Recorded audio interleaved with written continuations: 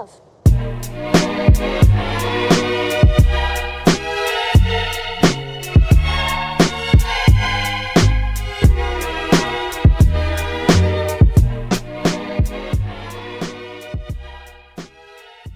Hello everyone, welcome back to another devlog on my VOXEL ray tracing project.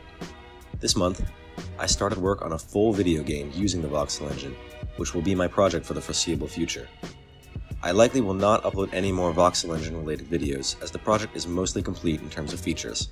From now on, most of my content will be about this game and possibly other projects. Uploads will also likely be less frequent as I have just started college and am now much busier. With all that out of the way, let's see what I managed to get done.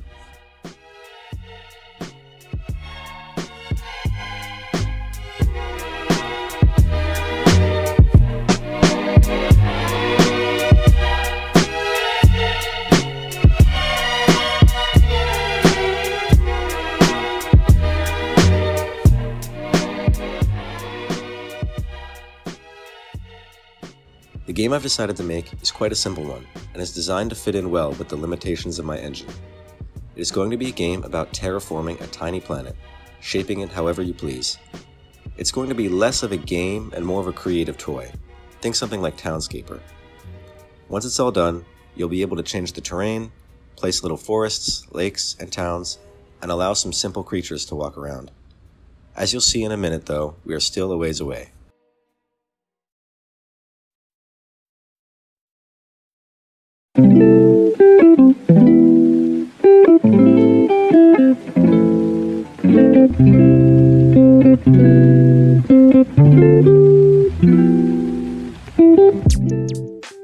The first thing I worked on were the basic camera controls. Nothing too fancy here. All you're really able to do is rotate the camera around the planet and zoom in and out. That's all a game like this really needs.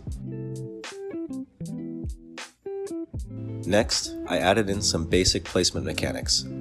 This was more difficult than it looks, because in order to determine where to place the voxels when the player clicks, I need to cast a ray through the voxel volume to determine where it hits. When the cursor is locked, this isn't really a problem. Just cast a ray in the direction of the camera. But since in my game the cursor is unlocked, the direction of the ray actually depends on the mouse position since we're using a perspective projection, where rays advance from the origin in a frustum. I won't go into the details, but for those who are interested, this is the code I used to figure it out. And with that, the first, very crude terraforming is working.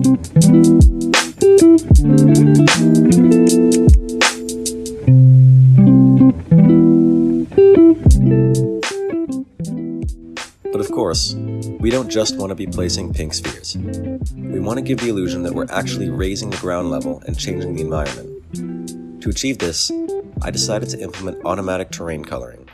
The goal was for the voxels to be colored based on how steep the terrain around them is. Steeper terrain will be either brown for dirt or gray for stone, while flatter terrain will remain green for grass.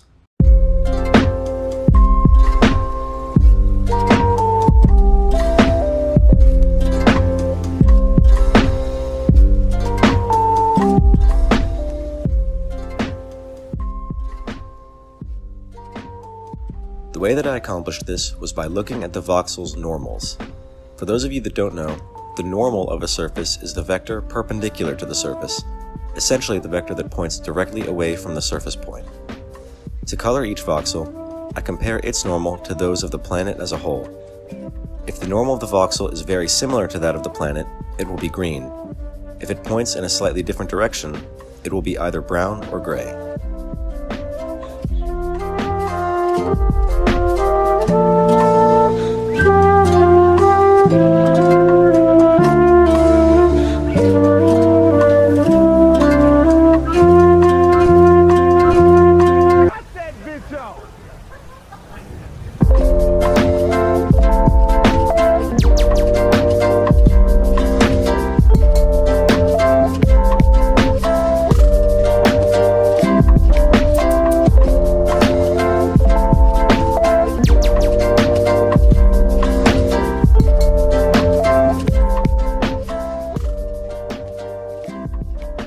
And that's all I have so far. I know it isn't much, but as I said, I've been very busy as of late with school. Hopefully I'll settle into a routine soon. Thanks for watching.